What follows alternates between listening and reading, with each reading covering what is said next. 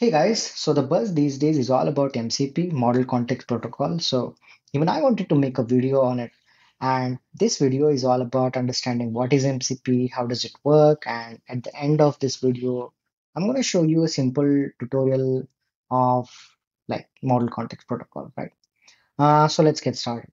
So the large language models that we know, like Claude, ChatGPT, Gemini, Llama, Mistral, have completely changed how we interact with information and technology. Right now, these models are so advanced that they can do deep research. They have the reasoning capabilities, and they can actually solve a very complex problem. Right?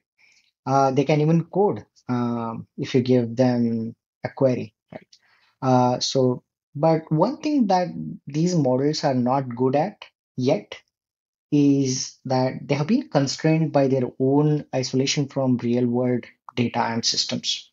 So that is where MCP, Model Context Protocol, comes in as a savior to address this challenge by providing a standardized way for LLMs to connect with external data sources and tools, right?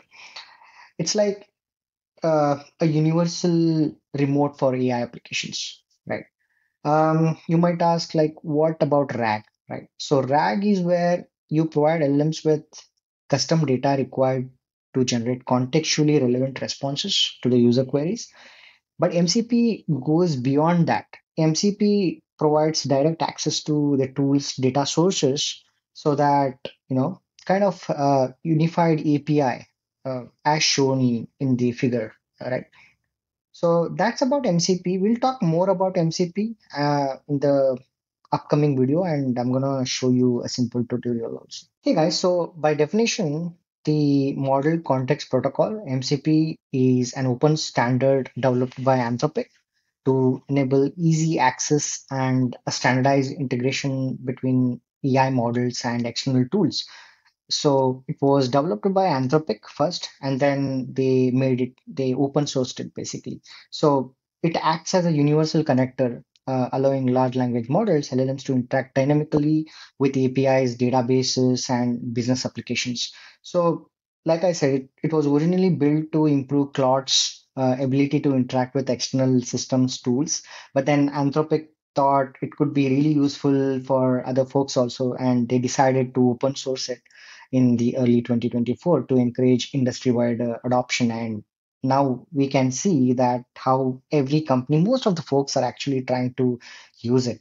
So think of MCP like a USB-C port for AI applications. You can plug in different AI tools and then start using, right? So at its core, we need to understand MCP has different components and it follows a client server kind of architecture.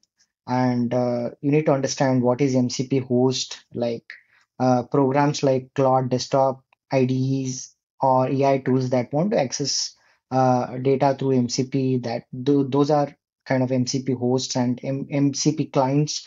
The protocol clients that maintain one-on-one connection with servers, and MCP servers is what we create, like lightweight programs that uh, each expose specific capabilities through the standardized model context protocol. And then we have local data sources, your computers, files, databases, and services that MCP servers can easily access, securely and easily access. And then we have remote services, right? The external systems available over the internet. So these are some of the components that the we need to understand when it comes to model context protocol. You can see the image.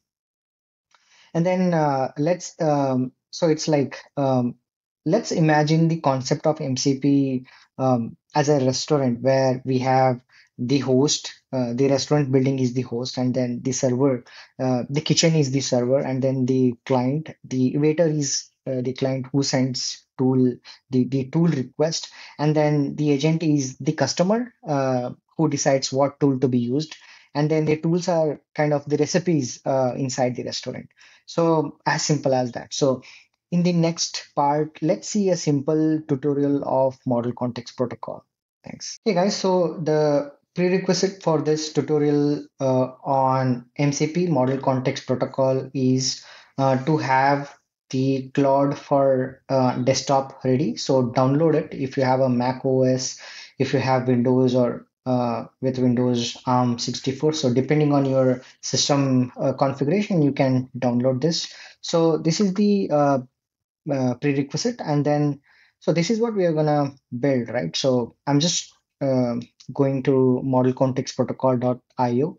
So I went to their documentation, and um, we are building basically the we're building a server that exposes two tools, get alerts and get forecast for the weather. So that's what we're gonna do. And once you ask a question like what weather alerts are active for NY, and it's gonna answer back. Since the LLMs will not have direct access to the weather report or weather data, so it will be really hard. So that is where we're gonna create two tools through MCP model context protocol, and then we're gonna fetch the weather report and weather data.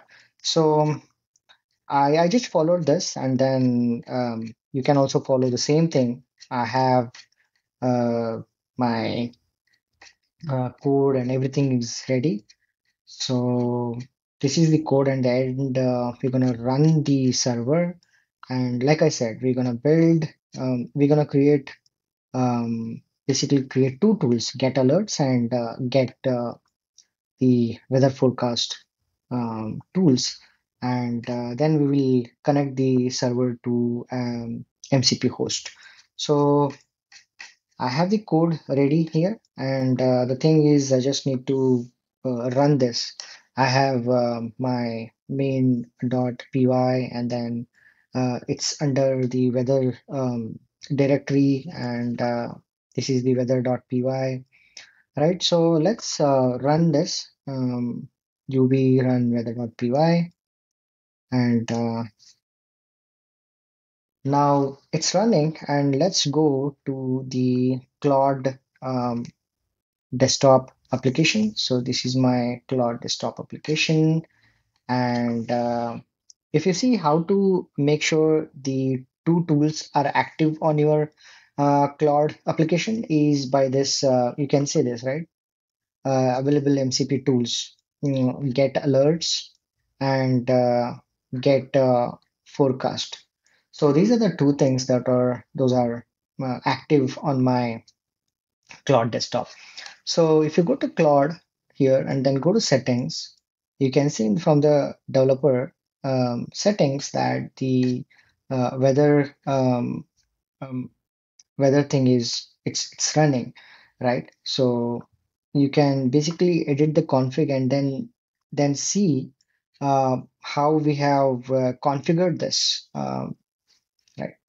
So MCP server, this is the weather data that we're gonna get, and this is the command, and then this is where my code is present, and this is how you will run. So that's the Claude desktop config.json file. And if you want to create more MCP servers, you can add more in this file, and then you can get started with that. And so let's go back to our um, configuration, and then let's close this. And now the available MCP tools, we already we have the setup ready, and then let's ask like what is the weather like in New York City, right? Let's ask this and let's see the response. I'll help you get the weather forecast for New York City. To do this, I'll first need to use the coordinates for New York City. So it is asking me, allow tool from weather local, run get forecast from weather. So it is asking me to allow or deny the thing, but I'm allowing, and it got the latitude and longitude and all those things. And then now it is asking me to allow another tool to get activated. I'm allowing that also, and then it's going and fetching the data from the server. I mean, using these tools that we created. As you can see, right, I'll help you get the weather forecast for New York City. To do this, I'll first need to use the coordinates for New York City. It used, and then let me also check if there are any weather alerts for New York City. And then it used the second tool that we created, added in the MCP config file. And then, as you can see, here's the summary for the weather in New York City, right? Today will be Thursday, exactly the present day. As you can see, will be sunny with a high of 51 degrees Fahrenheit and northwest wind around 12 mph. Tonight is blah blah blah. So there's a special weather statement for New York City area, warning of low humidity 20 to 30%. Tomorrow, Friday, looks sunny and slightly warmer with temperature reaching near to 28-degree Fahrenheit and followed by a chance of rain showers Friday night. So, would you like me to elaborate on any part of the forecast? So, if you just used Claude, it could have given you some hallucinated answer, right? Just the Claude chat application. But using the MCP concept and then creating tools, it can easily fetch real-time information using these tools. So this is how model context protocol basically works. You can create different tools. You can basically add different tools to this Cloud desktop config JSON file, and you can easily free see what are those, right? By going to the settings, you can easily see the things those are that are running, right? Here I'm talking about weather, and then the weather server that this thing is running. So you can create more such things and then basically fetch real-time information using the tools that you created through MCP. So that's it for today. I mean, I hope you understood what is MCP, how does it work. You can do a lot more with MCP, right? Not just this, and you can basically create lot more tools and then fetch the real time information. You can basically create a lot of automated things for your day-to-day activities, and I'm very positive about model context protocol, and thanks for watching.